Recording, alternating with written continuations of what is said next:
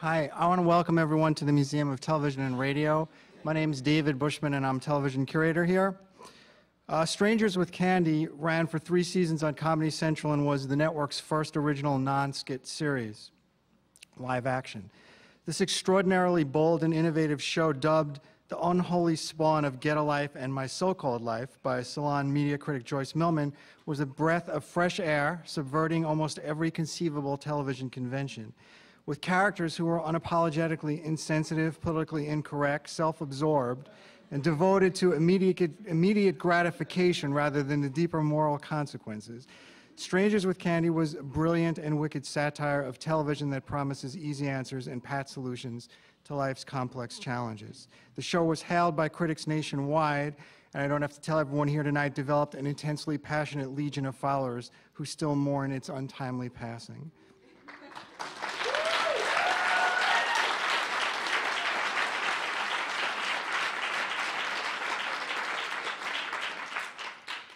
All of this is why we're very pleased here at the museum tonight to celebrate the show and to pay tribute to the cast and creative team, not only for all the laughter they gave us, but also for their contribution to television lore. Our first panelist was an independent writer, producer, and director. Before working on Michael Moore's TV Nation as a senior producer, he went on to spend 4 years as head of East Coast development at Comedy Central, where he executive produced several shows, including The Upright Citizens Brigade and Strangers with Candy. Please welcome Kent Alterman.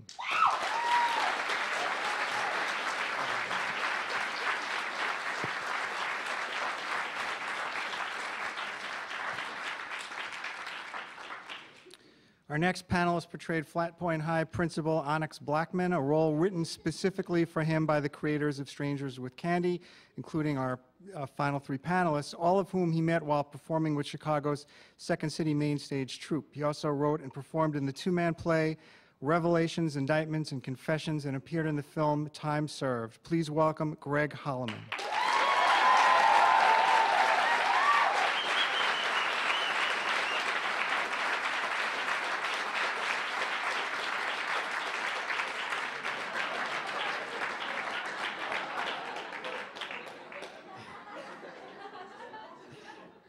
Our next panelist was a creator, co-producer, and writer on Strangers with Candy, and also starred as Flat Point's counter-inspirational history teacher, Chuck Noblet. After moving to New York, he co-developed Exit 57 and also worked as a writer and cast member on The Dana Carvey Show. He's appeared on Spin City and written for Saturday Night Live and is well known to Comedy Central viewers as a correspondent on the now Peabody-winning program, The Daily Show with Jon Stewart. Please welcome Stephen Colbert.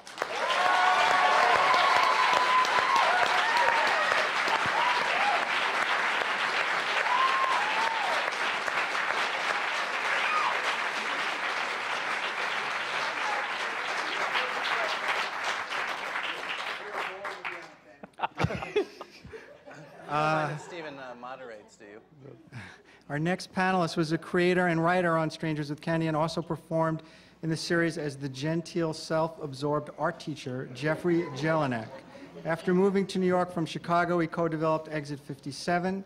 He's appeared in several films and television programs and appears frequently on New York stage, most notably in Stitches. Please welcome Paul Dinello.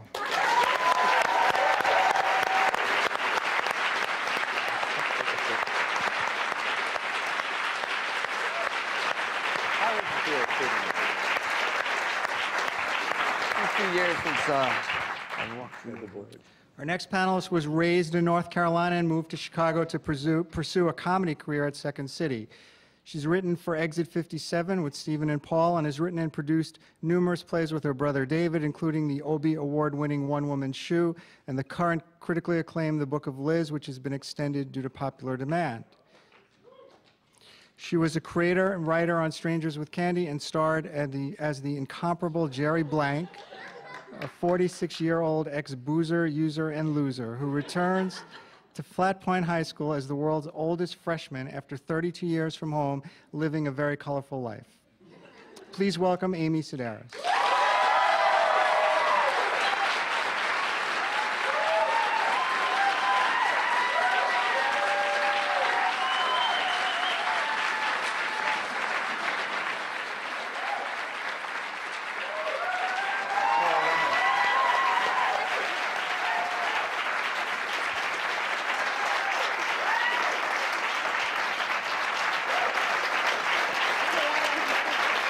No. They invited a lot of empty seats. Okay, we're going to ask a few questions, and then we're going to go to the audience, and then we'll go to the pilot. But can you talk about how this program got started, what the origins of it were, and what you were trying to accomplish with the show? Goes for the creators, I guess.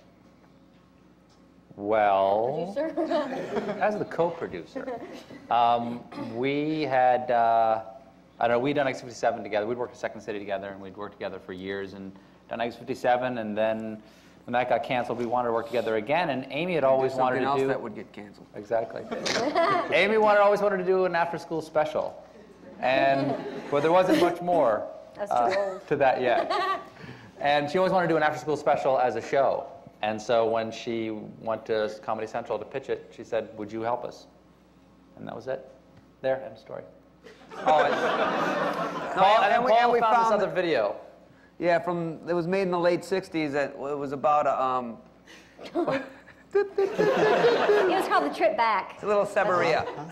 Trip back, yeah, about like a 50-year-old woman who was a junkie, and like she was from Long Island and became a prostitute and a junkie, and then she was on the road to recovery, and she'd go to high schools and talk. And the woman reminded me of Amy. And the best thing about the woman was that she would go to high schools and just yell. She'd sit by the table and chain smoke and yell at students. You, the Negro in the vest. With a B. With a B. I know what you're doing. I know what you're into. I was hip. I was fly. I was dope. I was one smart cookie and I couldn't get away with it. Exactly. I woke up on Dope Street with a needle in my arm. We liberally took direct quotes from this woman and put them in the show. Well, we took her entire life. When we actually took every quote, the writing process slowed down. And so we combined those two things into a 46-year-old high school freshman. And the thing we really wanted was for no one at the school to pay any attention to the fact she was 46. Over the course of 30 shows, no one ever says, "Hey, that woman's 46." It just is completely accepted. And I guess the one goal was for everyone to be self-involved, which I think we achieved. yeah, everyone's first thought to be of themselves. How about the characters? Have you been playing a variation of Jerry already? Oh, yes, it's the only character I have. It's the same. I like to think of her as that kind of actress who isn't versatile, you know what I mean? And it's like, oh, I'm going to play a junkie this time, or, you know. Yeah. So I just changed the background, but they always look the same. The character always looks the same. You know? So. Anybody else? Well, it's an incredibly easy character to write for, too, because the voice is so strong that it was easy to get into the voice. Right. Yeah, they all do it. And I'd say by the end of the show, Amy was really starting to get the character nearly as good as Steven. I know, I forgot. Like, well, how does she sound again? What is it? Put the gun down. So you guys coming, I want to ask about the other characters, but coming from an improvisation background, how much of what we saw was scripted and how much were you guys making up as you went along? We always had a script, but we played around a lot in front of the camera. And a lot of it got in the show. We did. When they weren't around, always. Monologue. Ever. But when they weren't on set, it was all improvised. We used that.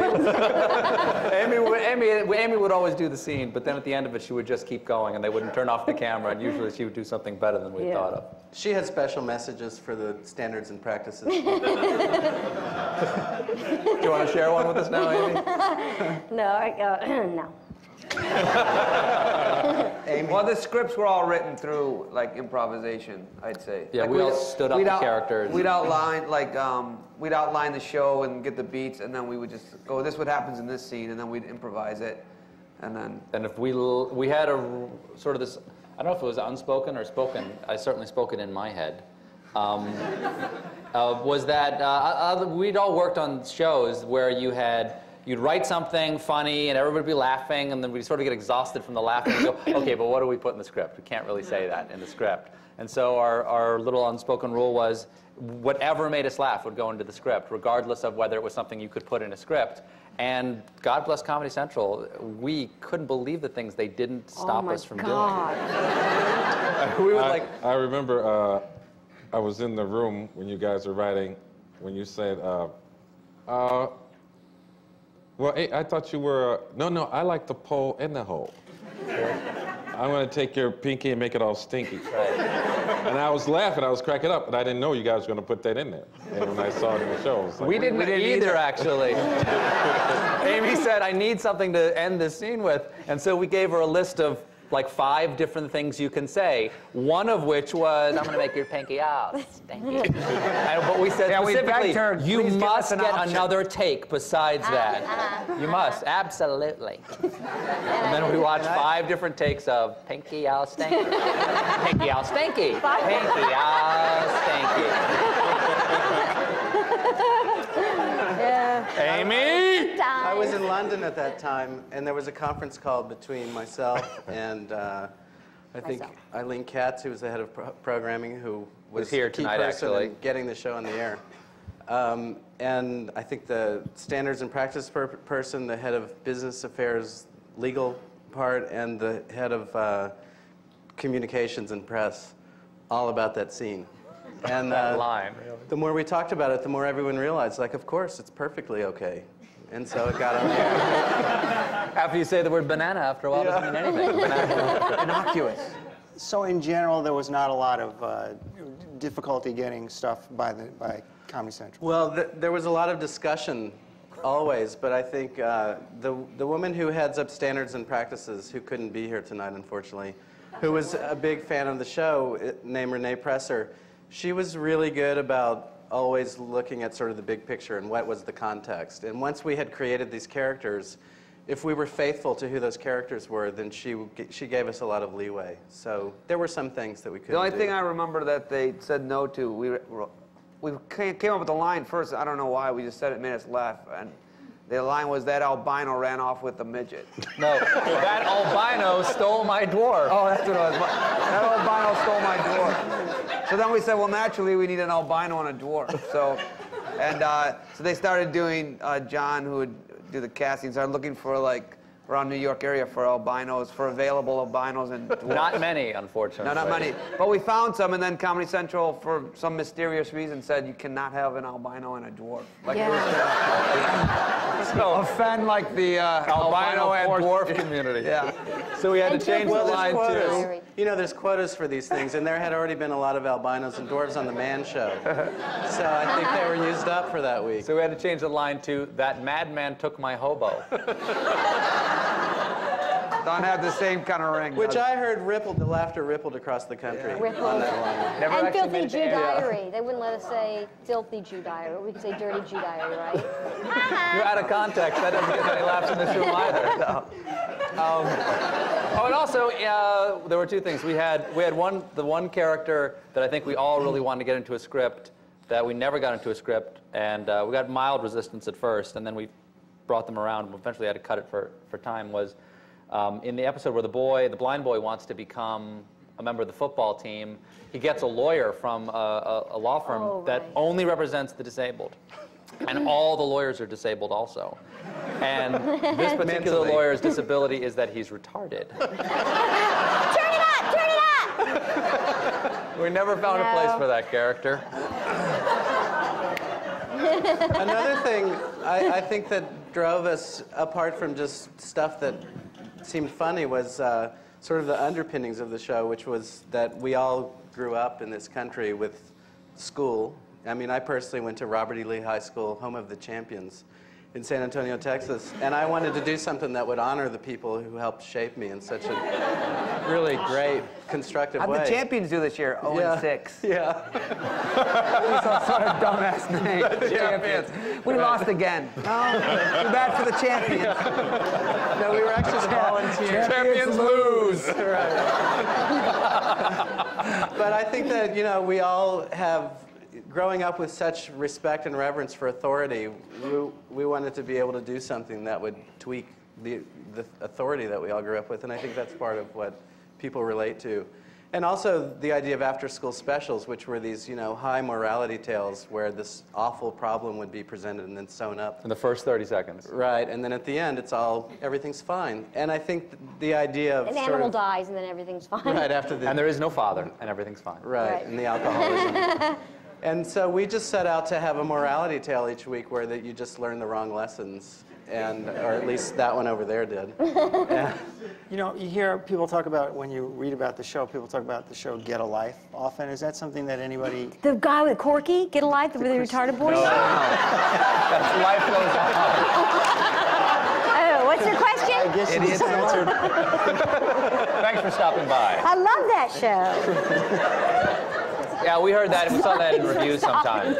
Anything, was that something that, I guess I know, that was the one with Chris Elliott, isn't it? Right. Oh, that one. I was familiar with it. I was familiar with the concept, but I don't think I ever watched I never it saw that it. many times. That show, as far as I can remember, and I didn't watch that many of it, was sort of... It was canceled, that one. Yeah, it was. Yeah. But it played on the convention of sitcoms. Yeah. And so I suppose we had that in common, is that we were playing on television conventions, and we gave wrong messages. The right way. But no, it wasn't a model. Right. Okay, well, let me just extrapolate on that a little bit. The last book that I've really read on, sort of the development of history was the Tony Hendra book, Going Too Far, I think it's called, which takes it up to baby boomer humor and sort of traces the evolution from the Baby boomer humor. From gag-oriented humor to the more topical and more media referential of humor of people like Saturday Night Live and so on. I'm just wondering, I'm getting a lot of blank looks, so I'm not sure if anybody's knows that book, but... A book? No, you read a book.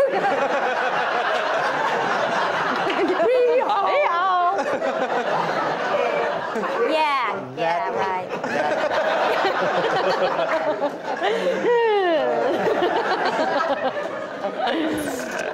I'm wondering where you guys and Amy have seen where humor has come from that point of, say, Saturday Night Live when it first started.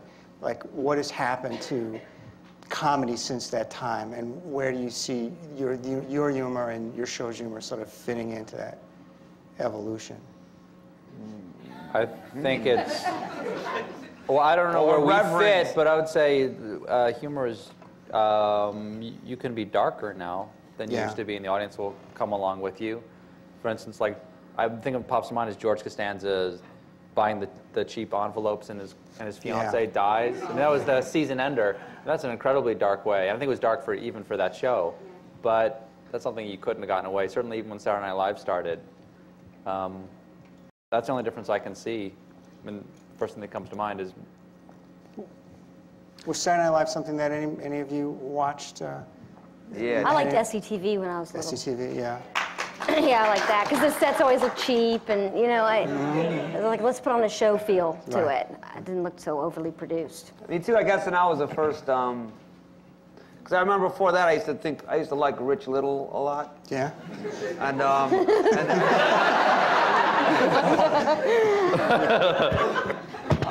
but I used to watch... I'm Richard Nixon. Right, and you would do his... And that was pretty much that was as a reverend, and then there was this SNL, and you're going, man, that's completely the next level. Because I remember the first sketch they had was Nixon and Kissinger praying, remember? Weeping and praying, and it was so far removed from how sanitary Rich Little's sort of thing was. Or it was such a caricature, and this seemed so much darker. But that seemed a big turning point, I think. I think, especially when SNL started, it was so much about social and political and cultural satire. And I think a lot of television especially, and humor in general, started becoming about television. And ironically, even though this show has, some roots in the after-school special convention, I think we were really looking more at just sort of authority and, tweaking that in general. And to me, there's the exceptions. SCTV was all about TV, but it was really satirical about TV, and they had great characters. But so much of comedy has become about TV, and I think that it sort of falls short of where we actually made a concerted effort doing this, and Eggs 57 before it, was not to make real-world references. And the closest we come in this is the miracle worker kind of reference, but I can't think of another. No, we in didn't 30 put, like, episodes pop- we never pop mentioned references. real It wasn't all about places. pop culture. Yeah, we kept it fictitious. And plus, it was nice about it is like the props department and music and costumes. Everything was so crafted. We all thought the same way. Like you completely trusted each department. Like, oh, that person will take care of that, and they were always right on. You know what I mean? I didn't trust love the that. craft services people, though. Oh, craft services. No. But it was the first time I've ever worked on something like that, where everyone just had the same mind and the same spirit. There was, yeah, an incredible, this sounds probably really cheesy, but there was an incredible collection of people who came together on this show in all different directions, who both had real passion for it. There was a real family atmosphere, but also creatively. There was just such a nice, creativity could come from every direction on this show. Now, so was that just a matter of luck that everybody got together, or was that because of the way I you think it's guys a ran? testament to them Yeah. right there, yeah. Okay. Just getting back to characters for a second. Paul, we're going to see the pilot later, but your character actually changed from the pilot to when the show went on. Got less gay. Well, you were the librarian. in the- Just a testament to my inability to have a consistent performance. I think Steven and I's characters were just, we were more trying to fill out, after we had Amy's character, we wanted to fill this school with like... Stool.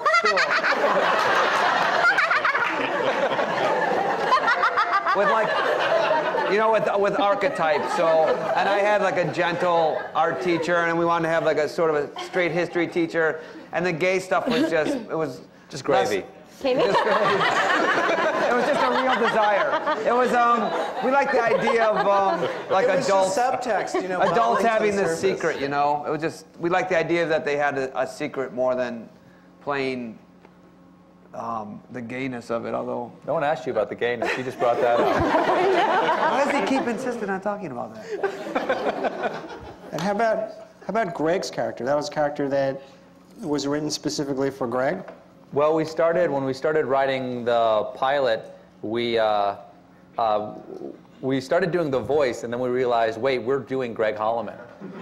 You know, audacity, hubris, overweening pride. and so we thought, well, we should call Greg. And we were lucky to get him. Yep. But that's how it happened. Is we realized we had the character completely crafted before we realized we were doing Greg, and then we said, okay, well, we got Greg, and then I don't sound like that. yes, you do. Yeah, you do. You do when we're done with you. I'm glad for the character because I was sitting at home doing nothing. I'm glad you called. Kind of pleasure. So that's what, talking about characters, can we quickly introduce the Sure. characters right here? Yeah, great. Go ahead. Deborah Rush played Jerry.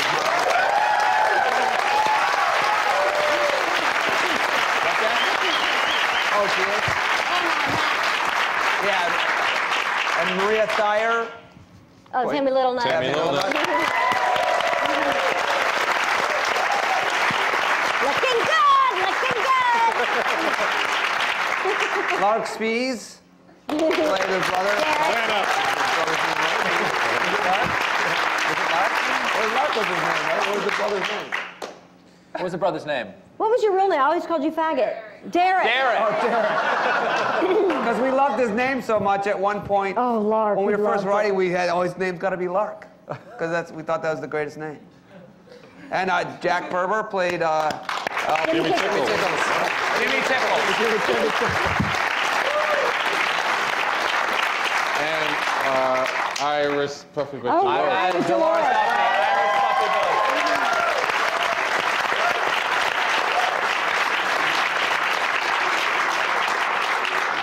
who actually was an Olympic hurdler in the, what, 52 52? Olympics? Is that what it was? Wow. The Helsinki Games. The Helsinki Games. Amazing. Oh, and Mark O'Donnell.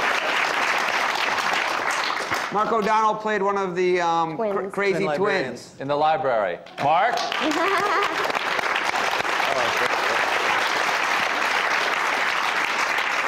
I just have two other quick ones. It's Matt Lappin, who also wrote on the show with us.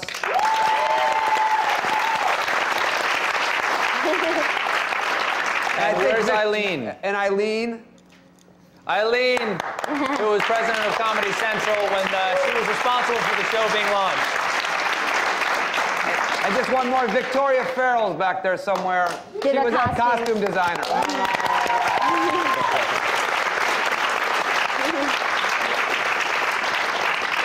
Now, getting back to Chuck Knoblet. Oh, I'm sorry, you had me.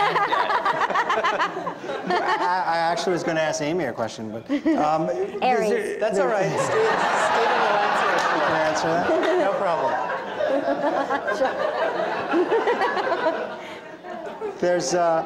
There's so much emphasis in television, on sitcoms, in attractive people and portraying and here's a character you took and deliberately made unattractive. But she thought she physically. was pretty. Right. Right. I like that when someone thinks they're really attractive, but maybe they have some problem areas, you know? If I could change one thing about myself, you know, I wanted a different body types. Vicky had some fatty suits made for me, and I put that fake nicotine on my teeth, some circles, which I have now. I didn't have then. And an $1,800 wig. But was there, why do that? Was it because you like that sort of, the whole idea for not knowing? Or was there some, Amy, why larger don't you point? lay down on that couch back there?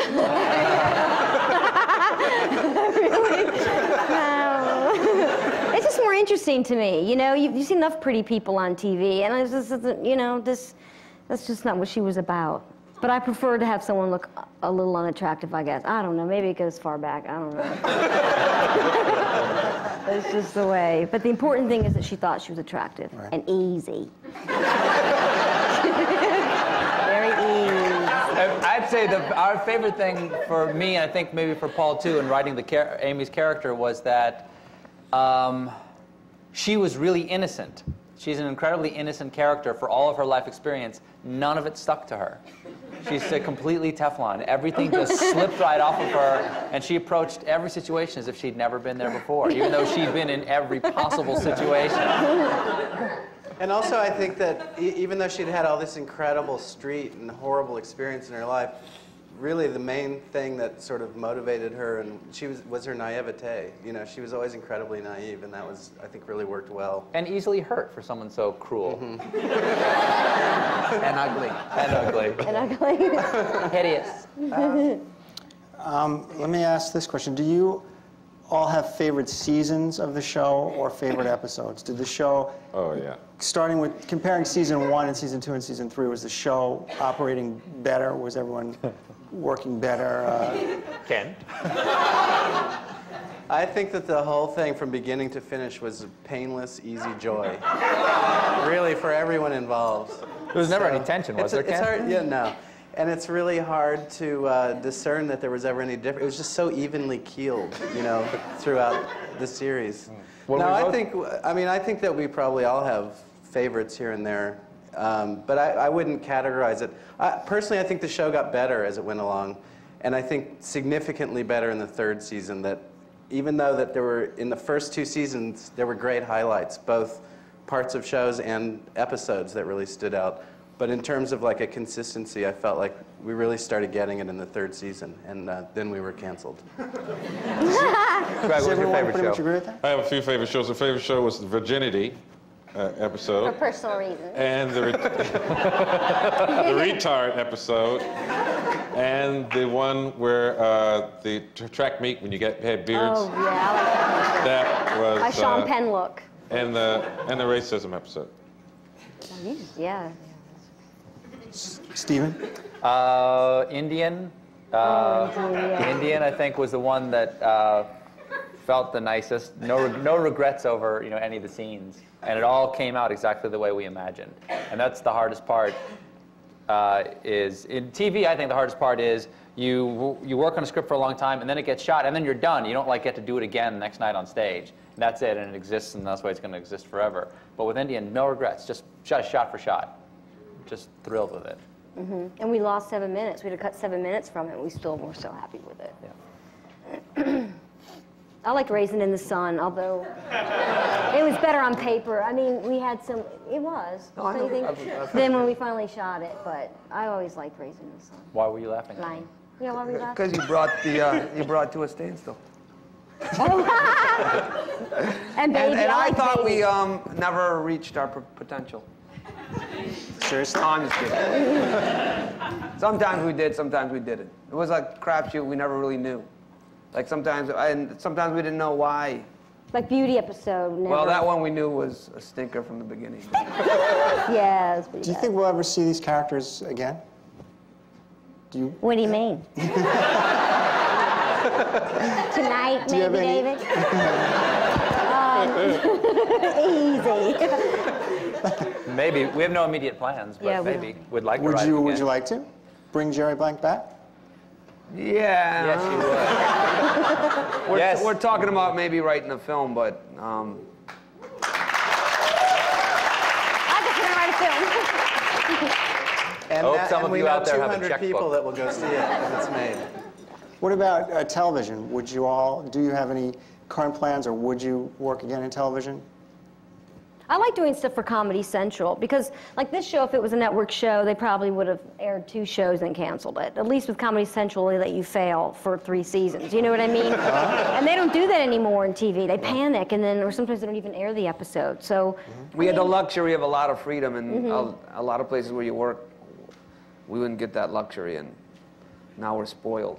In that way, I mean, they really let us just, you know, we'd hand them full scripts, and then there'd be like just some tiny notes usually, but nothing major. So we got to pretty much do what we wanted, and I doubt. that'll ever happen again. Yeah. Really, it's like just an But in May, we thought that with X-57, we thought we'd never Yeah, have that you're freedom right. again. So you'd work again. You'd work Shut again up. for Comedy Central. I'll take some questions from the audience. Anybody? Questions? Yes, in the middle. Any plans for a box set or Someone just asked me that at Kim's. I don't know. I just talked to someone at Comedy Central about it. They should, you know, because a lot of people ask about it. We don't really have control, and we don't have in our possession any quality tapes, unfortunately. I We would know, do it don't. ourselves. We don't. They're like 12th generation tapes they gave us. So, and With if we people had like the auditioning beta on part of version or it. something, we would do it. What's that? With people auditioning on them, you know, Yeah. on something else. Right, Someone's wedding, Stephen's wedding tape, and then there's an episode. So I know. I guess it's a question for Comedy Central. Who hates us? Yep. As a creative team, are you guys currently doing it all together or planning on? We're going to work on a book together for Hyperion. We're And we're working on another film. Yeah. We'll all be in it, and Paul will direct it.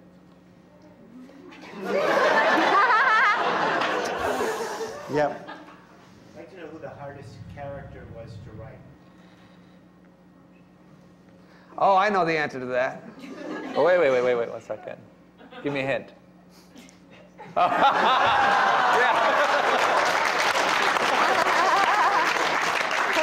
It was at one time the easiest character to write, and then it became incredibly difficult. And the reason we wrote him out is because we couldn't. It was become like, oh, we got to write bits for Dad, because he had to have all. We had to have all these things he can do, like all this movement. But then when you'd catch him, he'd be like. So it became really difficult to do after a while. So we said, well, we got to kill him, That'll be fun. because that's the answer to everything. And that's a good after-school death, dealing with that. Yeah, and we wanted to have a death in the family anyway. Yeah, so. that was. He was that a was the one that perfect got candidate. my mom to stop watching. No, I like it. It's good. It's good. Yeah. It's good. I'm just a little worried. The guy Roberto Guerra who played Guy, his audition tape was the greatest. Yeah, it was Because his audition tape was. You got it. Because ironically, he was the only one who auditioned that actually could do that and hold it. Yeah, we had like 6 people. Yeah, because None they of them were would hold still. It was like we're all much over harder than it 70 and they seems. couldn't. Or we had this one guy. He just kind of like aimlessly wandered around the room while the camera was. She kept going, "Please sit down and do this," and he just couldn't. I don't know. What was that the guy who yelled, no, no, no? Difficult on Difficult to- I his gave it to you. picture. It said difficult. That's what the casting director wrote on there. There's a guy up there in the corner. Okay, sure, go ahead. How do you feel about the quality of comedy on the Mad TV show? I've never seen the Mad TV show. I've heard good I things love about the it. guy magazine. people do- Growing up, I love the magazine. Yeah, me too. I loved it too. The people who won are all very talented. I'm not a huge fan of parody. So Yeah, it seems like mostly parody. parody, and we tried, not that what we do is better, but we always try to do something different. It's just that what they do is less good, I think. Yeah, right. And we're more better. Is that the one where the lady plays the Korean dry cleaning lady? I think so. Oh, she's so funny. I mean, that's all parts of that one. Yeah, I haven't seen too many episodes, but yeah, those individual people are funny, the ones I've met. Yeah. All the way in the back up there. This question is for Greg. Oh, go ahead. In the pot smoking episode? Yeah, you were doing a lot of roller skating, skating backwards and Right, stuff. right. Is that all special effects? Or Oh, That's just one ability. that's one thing. I can't I'm one of those guys. I can't play basketball. I can't play baseball. I can't play sports. You know, I was in a commercial with Michael Jordan one time. He dogged me out because I can't play basketball. But I do long distance roller skating. So It is sweeping the nation. You know, it used to, now, and I still roller skate where everybody else roller blades, but I roller skate, so that's one thing I could do. No special effects. They wanted to have Orlando on my back, but I couldn't do it. When we used to go on tour, we would play like these small towns in the South. Pennsylvania. Yeah, with all like these scared white people, and as soon as we got to the hotel, Greg would put on these big roller skates and then these big headphones, and he had like this yellow Tiger stripe sweatsuit, and then he'd be, going down the road past these restaurants at about 40 miles an hour, and they'd be, dragging their children off the street. they're like enormous. He's 6'6" and stocking feet, and then those skates on. He looked, alien-esque. Esque. Yep, right there. Just a quick question for, I guess, Amy. At the beginning, Jerry started out to be sort of somebody who would wear something that would somebody who would own snakes would wear something like that, right? That's what you said in the interview. What I was wondering was, towards the end, towards the third season, you seem to get a little more attractive. Yeah, a little bit rocky. Yeah, that was big. The clip tape too, it sort of seemed apparent. Was that something that was conscious? Was that to save the show, or do you think that sort of... To save the show. Our ratings increased. They like it hot. No, that's something Victoria just, She's just a character evolving, I think, naturally evolving. We watched season 2, and we saw, actually at one point, I think Ken pointed this out, there was a particular scene in one of the episodes, and we said, that's the perfect face for her, or that's sort of like the tone of her character. It's not so far that it's distracting, but it's also horrific. And also... No, but really, it was sort of a balance, is that you wanted people to listen to her, but sometimes she was so ugly that all you were looking at was her teeth. And there's a difference between feeling like that really was her face, or was she wearing a clown Or face? some mask, yeah. Right. And I think the more it felt like that it was... Some that the makeup hideous, felt like it hideous was hers. mask. And I do think that was a challenge for some people. You know, as you pointed out earlier, people are used to seeing attractive people in conventional terms on TV, and I think a lot of people were repulsed by what they saw. they were. And it took... I have people, they'd say, All right. I can't look at her face. Canceled. It doesn't matter now. I always wanted to go uglier, and they were always like... Yeah. But I think that it did it took a certain commitment from people then to go past that and then realize what was there, you know. And those are the real lovers. Yeah, they're here tonight. Yep, over there. I just wanted to say thank you very much for all the hours of pleasure and delight. I'll take that one. This is why we went with pleasure and delight. Well, thank you for watching. Thank you. Yeah. Yep. Other than the after-school specials, were there any kinds of teen episodic series that influenced your writing? Scooby-Doo. Sure. Big one. My So-Called Life. Yeah, My So-Called Life was one. And we rented after-school specials. Whenever they're hard to get, but... What else besides My So-Called Life and after-school specials? Boy Scouts. Was there something? No, it wasn't always purposeful, but we would write a script and set it aside for a few months, and then we would, or rather, we would see an after-school special and then write a script a few months later, and then we might see the after-school special and go, oh shit! Quick, do a search and replace for those words. and because we loved them so much, it was hard to beat sometimes the structure that they put forth. You could rent anything right now at the Museum of Broadcast Radio. Oh, we came here. And, We actually we came here to write the pilot. And Lifetime has, their movies now are so great. They're after-school specials. I love Lifetime. I'd love to do a show on Lifetime. What They a wouldn't let wife me. doesn't know. Right. Love that. Yeah, show. by the way, this is a great place. Steve and I came here once and watched the old Mike Douglas ones with John Lennon. And it just to watch Mike Douglas call Yoko Ono, Yono. And then quickly cut to commercial. Do we have to go? So, Yono. Yeah, over there. Did you get any interesting fan mail? We had asked Jerry on the website at Comedy Central, and Matt, how many emails did we get? Yeah, probably 10,000 emails. What? At our peak. Amy, someone made a this hideous doll that I thought it was that looked just attractive. like her, and made like the locker, and it was really elaborate, and sent it to her. Actual size, like this big. Yeah, over there. How much did budgetary constraints affect the series? Were there a lot of ideas that you came up with that you had to discard when it wasn't money? Not really. I don't think so, because Every we now always felt like We would just rewrite the scenes. we were not like $1 million writers, like helicopter shot. It didn't have to be like that. And if they had concerns, we had two different producers, Jerry Kupfer and Michelle Armour, who both of them were great, would come to us and say, we can't afford, would you really need a mechanical bull? Yeah, we really need a mechanical bull, and they would get it for us. But it said, does it have to be outside? And we'd say, no, it doesn't. The dad, that affected that episode a bit. Yeah, the cougar. Because we wanted Dad to be eaten by cougars. Oh, that's right. And they said, yeah, or we, like a ended cougar. we ended up with little chihuahuas, I think. Yeah, some like dogs that they could barely get to, snarl or do anything else for that matter. So. Snarl. Yeah, evidently a cougar is like $15,000 because you have to build a containment fence. Think twice before you get devoured by cougar. We said, don't worry, we don't need a containment fence. It's okay. It's cable. But they insisted. But occasionally, we would change scenes that maybe it wasn't going to be in a big auditorium. Instead, it would be in the cafeteria or something. But for the most part, it wasn't a big issue. It also became a challenge for us not to end every episode in an auditorium. Right. I got something to say.